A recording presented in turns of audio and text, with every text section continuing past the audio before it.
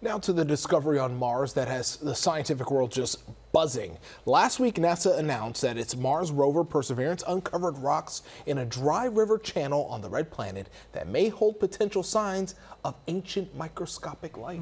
This is huge, and we science geeks are really buzzing out over this. The rover collected a sample from a Martian rock with kind of leopard-like, leopard-shaped, detailed spots on it. Now, scientists say those spots have been made by the previous existence of ancient life. Wow.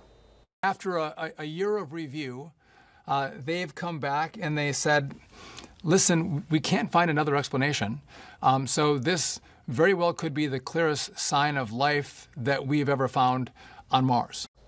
But they stress that in-depth analysis is needed of this sample before they can reach that conclusion. Still, though, it is extremely exciting. So joining us now with more is Joel Hurowitz, a professor of geosciences at Stony Brook University and a member of the Perseverance science team. Good morning, Professor Hurowitz. Thank you so much.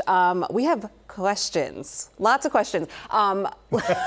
He's like, ready, I'm ready. Let's start off with the fact that you've called this the most compelling evidence for potential ancient life on Mars that you've seen in over 2 decades. So what exactly did Perseverance find?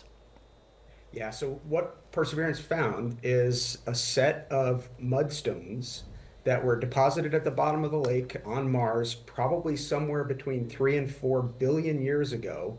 And these mudstones contain textures, those leopard spots you talked about before, that contain minerals that seem to have formed as a result of chemical reactions that took place in that mud when it was on the bottom of the lake. And those types of chemical reactions that make those textures and minerals that we observe are oftentimes the byproduct of the activity of microbes that are living in that sediment. And so we're really excited about the possibility that these rocks may contain signs of ancient microbial life on Mars.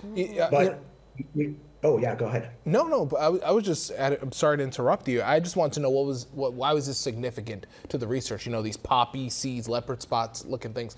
Why is this significant?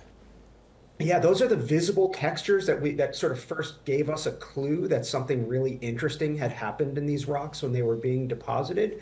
And then the sort of subsequent analyses that we conducted with the rover confirmed that those textures contained the minerals that you would expect to see occurring as a result of these of chemical reactions happening in the mud that, again, at least if we were to look at these things in similar muds on Earth, one of the first explanations you might have would be, oh, I wonder if microbes created those textures in those minerals. So first of all, congratulations that Perseverance is able to do this kind of detailed work, right? Yeah. It went up a while ago. It's taken a long time to get where it is. And so I'm kind of amazed at the quality of information that we can get out of it. But so if we look at Earth science, which you were just talking about, these microorganisms that may have been there to create these patterns on this like mud surface rock, we would have thought that it was organic matter. But let me ask you, could it have been a wind pattern? Could it have been a heat signature? Is there, when we're looking at this, are we investigating other possibilities too?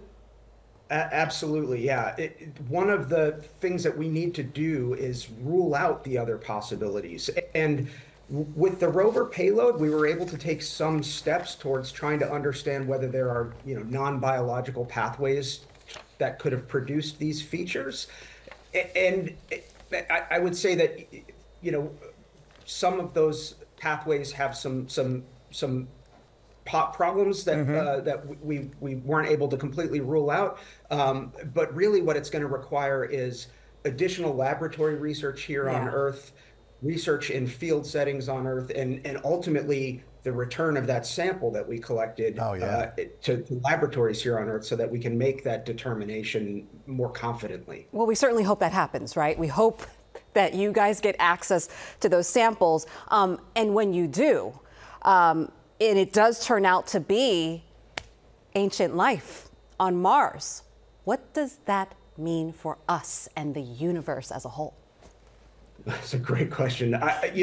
If it does turn out that these features were formed by something living on Mars billions of years ago, then it really, to my mind, it opens up the possibilities for life on other planets in the solar system, other moons in the solar system, other worlds outside of the solar system. It might mean that life can get a start just about anywhere where the conditions are right. And that would be a really exciting finding, to know that, perhaps, there's more than one example of life in the universe. Yeah, it's that whole sweet spot idea that you have to get that perfect condition and the perfect direction from the sun, and all the things have to work to find life like this. It is exciting. It really is. Really, really is. And I know you're super excited, super stoked. You'll come back once we get to investigate this a little further. Professor Joel Hurowitz from Stony Brook University, thank you again.